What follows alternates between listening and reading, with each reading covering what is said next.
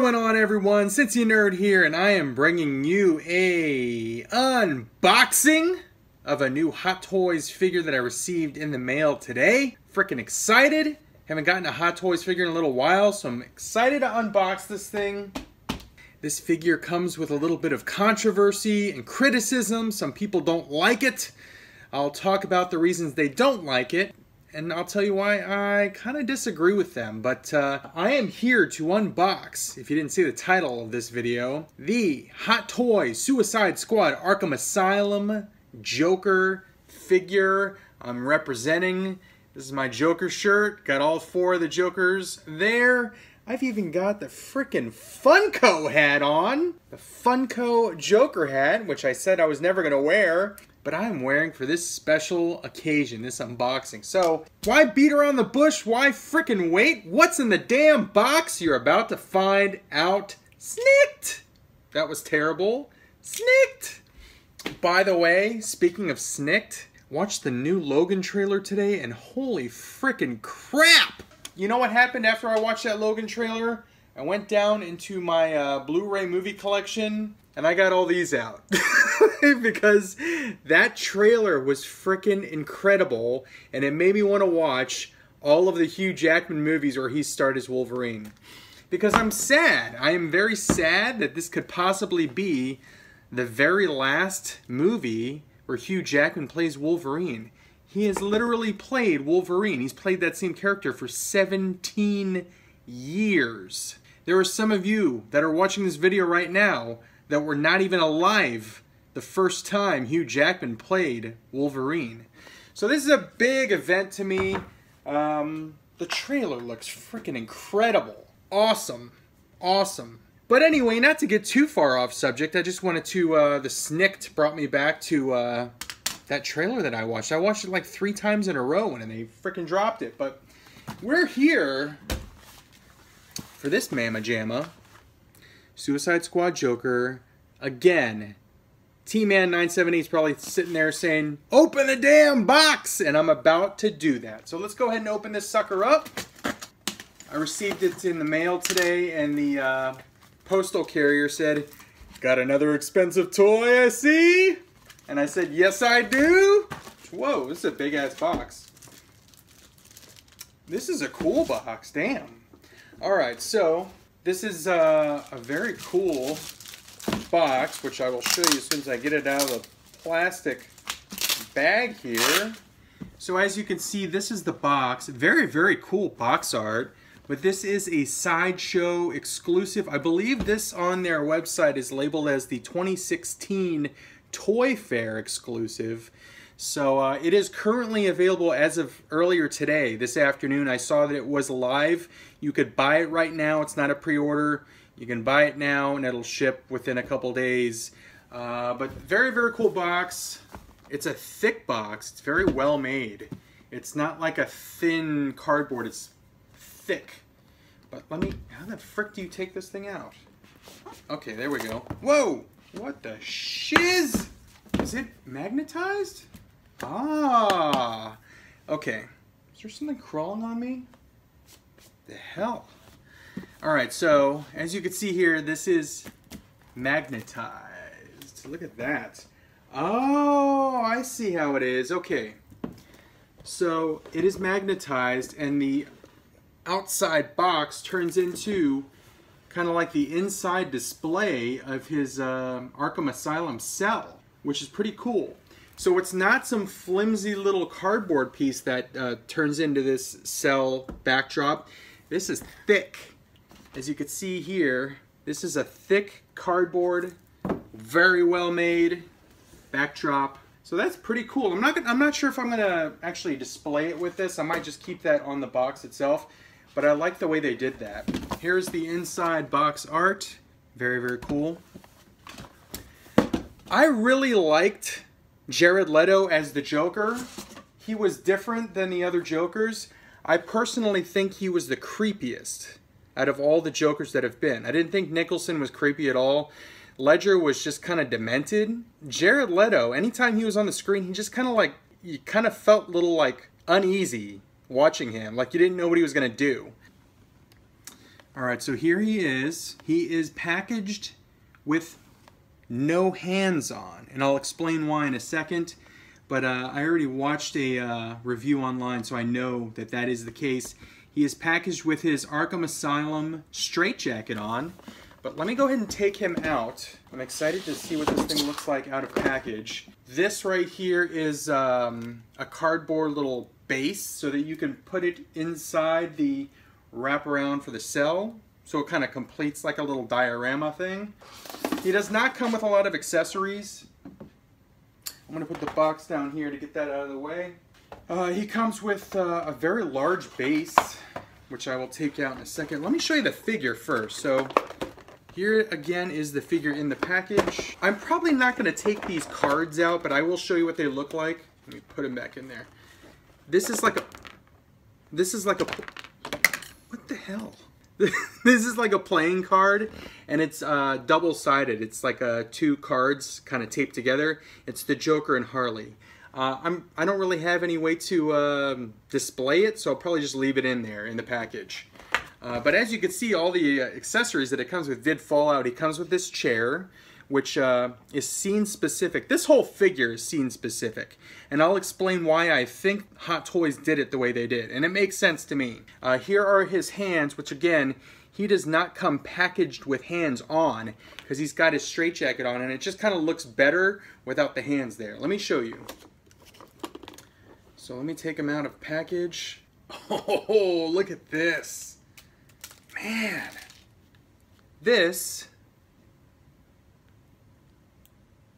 is awesome looking. And as you can see, he comes with a straitjacket on. I'm not going to take him out of the straitjacket because this is how I'm going to pose him. I'm going to pose him with the straitjacket on.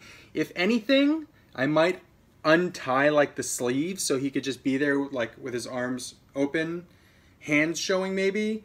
But I really like the way this looks with his straitjacket on. Let me fix the camera here so you can get a good shot of his face sculpt. So there is his face sculpt. Not the best lighting here, so you can't really get a good shot. What I'll do after this review is I will show you some shots of just him so you can see what he looks like. But here are his Arkham pants. And one of the cool things about this is if you look at his feet and ankles, no joints, no visible joints. And I'll explain why and how they did that as well. First impressions, he looks freaking awesome. That's an awesome, awesome face sculpt. He's got his tattoos on his face. He does have a visible tattoo on his neck. The biggest criticism by people that purchase this figure is that he does not have his body tattoos on his chest and arms and whatnot. The only tattoos that he does not have the hand tattoos, because obviously in the movie he had tattoos on his hand. The only tattoos that he has are the ones on his face, which are all screen accurate, and then that one on his neck. And the reason why I think they did not include the tattoos on his body are because that this figure is very, very scene specific. If you watch the Suicide Squad movie, you'll know that pretty much any time Jared Leto as the Joker was on screen, he was on screen for a very, very brief amount of time, and he pretty much had a different look in each scene. He had a different outfit. So he started with this, in this scene when he's talking to Dr. Harleen Quinzel, kind of messing with her head. He was in a straitjacket and sitting in a chair in Arkham Asylum. You see him with a purple jacket on. I think that's referred to as like the boxer Joker, but different outfit there. You see him again, and he had a silver or gold jacket when they're in the nightclub, and he shoots Common. And then you see him again, and he's in that helicopter. By the way, spoiler alert if you haven't seen this frickin' movie yet, but I'm telling you all the scenes that the Joker's in. Another scene that I really, really like, and I'm probably going to buy a second Joker Hot Toys figure of, is in his tuxedo.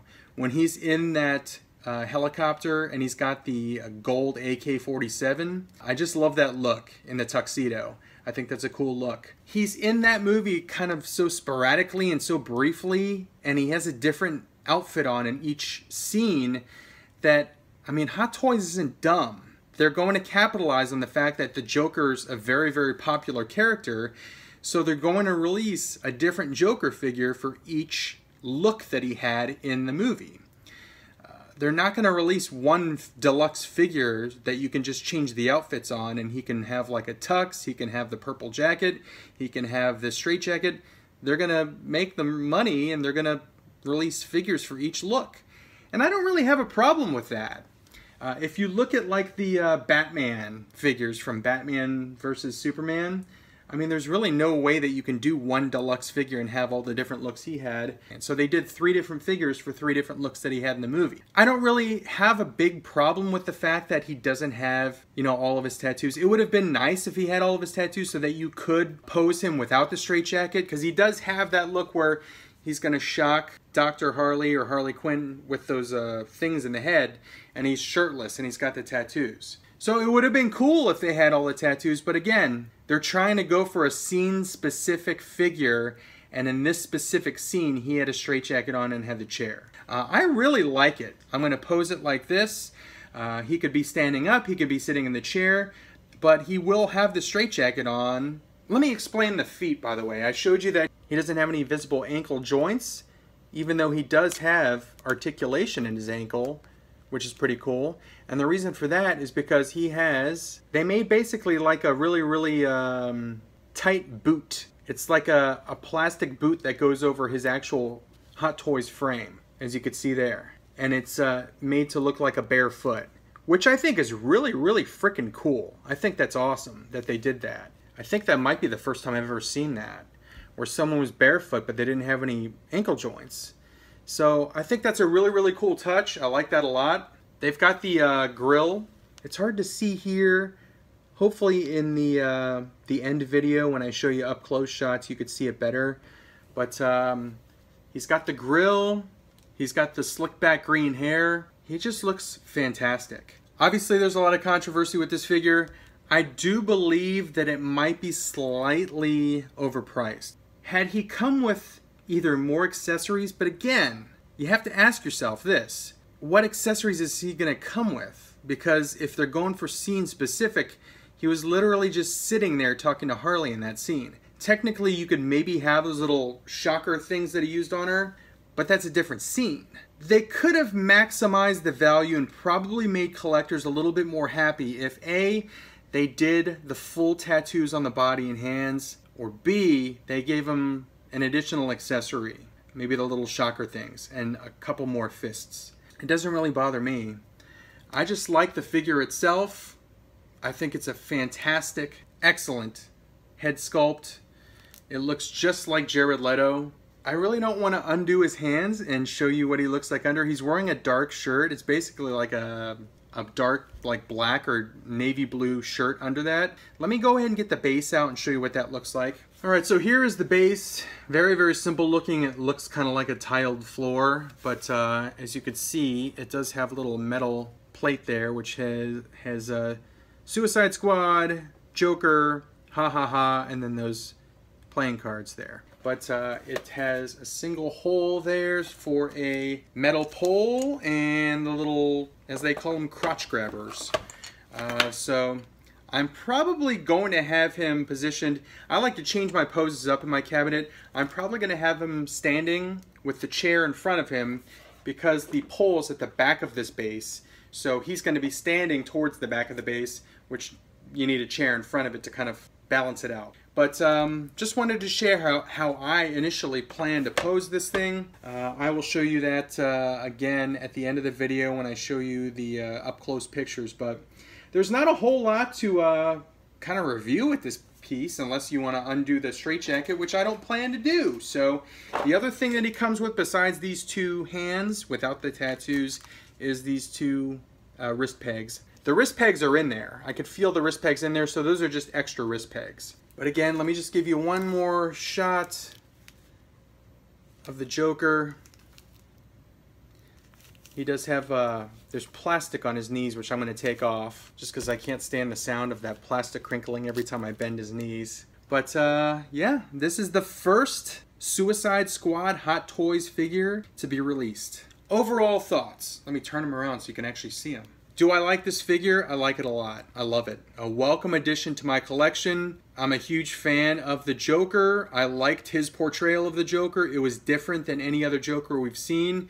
I do think that the creepy factor, I liked it a lot. Every time he was on screen, especially when he was talking to, I think his name was Griggs, the guy that was the prison guard at Bel Rev. When he was talking to him, it was just like super creepy.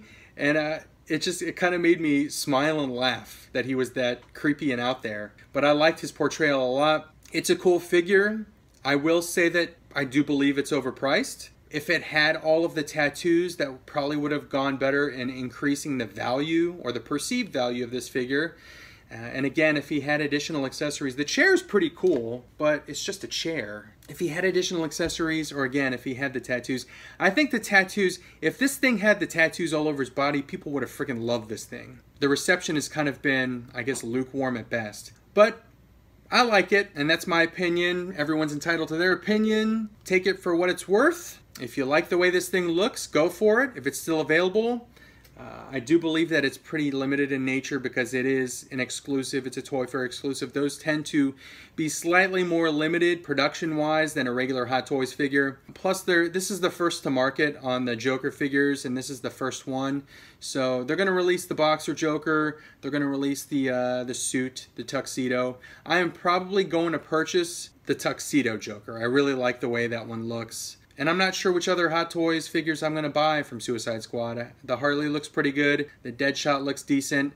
But I'm going to be buying the SH Figuarts for both Harley and Deadshot. So I'm not sure what I'm going to do, but we'll find out. But I do like this figure a lot. But that's my review for this figure. I appreciate you joining me. Thanks for watching. Thank you for liking, commenting, subscribing, and sharing my videos. As always, have fun collecting. But if you just join me for this review of the Hot Toys figure, I'm going to be sharing a couple more things at the end of this video.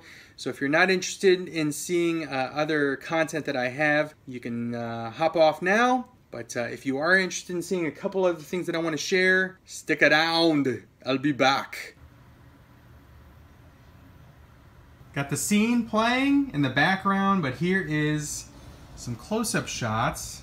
I can get my lighting right. Of the Hot Toys Arkham Asylum Joker. So right now I have him standing on his stand, and I've got the chair positioned that way. I believe in that scene though, he is sitting on the chair like that, so I guess you could have the chair positioned like that. I don't like the chair blocking his pants though, so that's how I have it positioned. But again, very, very cool looking figure. Let me turn him around.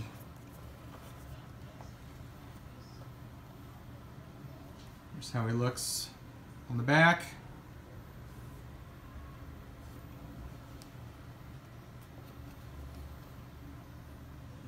Alright, so I put the backdrop there to show you the cell, or his Arkham Asylum jail cell or room. As you can see, that's how it looks, but pretty cool for a diorama.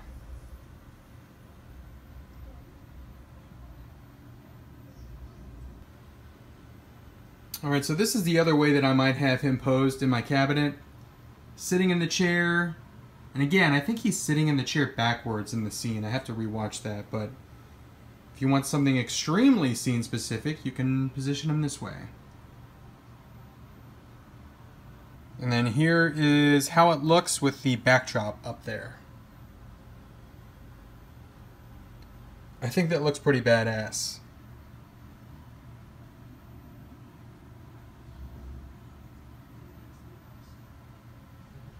And then just for shits and giggles, I have him positioned with the two DC collectible statues that I have, Harley and Deadshot, just to show you also size comparison. Maybe I'll stand him up as well to show you how they look standing together, but That actually looks pretty cool right there. Alright, and here is how he looks standing up next to those two statues.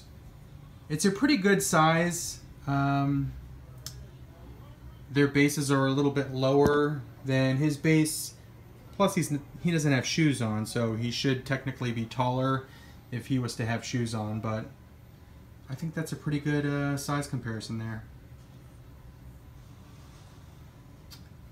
But that is the end of your close-up shots of my Hot Toys Arkham Asylum Joker figure.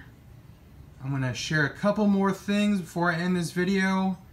But thanks for joining me if you happen to hop off now. If you stay, thanks for staying. Alright, thanks for sticking around. I just wanted to share a couple more things that I happened to purchase the other day. I went to, where the hell did I get these? I think it was at Walmart. I found something on clearance there. I picked it up. It was like $9, but I did pick up the Star Wars Ezra on speeder. Is that speeder bike? Bridger's, Ezra Bridger's speeder is what the official name is, but picked up the Ezra on speeder bike.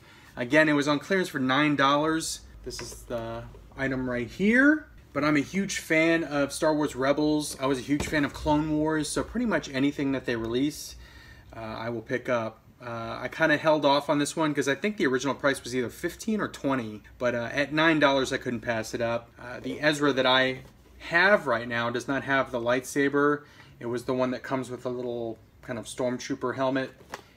So I was happy to pick this one up, and that speeder bike, it looks kind of simple. Looks like a hunk of plastic, but it's cool looking. I like it. So I picked that one up, and then the other thing that I picked up is I did purchase the first season of Ash vs. the Evil Dead as well. And I watched like the first 3 episodes, and I freaking love it. It's horrifying, gory, and hilarious all at the same time. If you were a fan of Evil Dead 2, especially if you're a fan of Army of Darkness, definitely either watch this or buy this. It's a good series, and I can't wait to watch the rest of the first season, but it's really awesome. I think that's it. That's all I wanted to share, just a couple extra things. But that's it for now. Thanks again for joining me. Approaching episode 100. I've got something special planned for that episode. But as of right now, thanks for joining me. I'm going to freaking go to bed, edit this sucker tomorrow, and get it out for your viewing pleasure. But thanks for joining me, guys. Have a good night. And goodbye. Ain't no mercy. Ain't no mercy. Got that purple Lamborghini lurking. Ain't no mercy. Ain't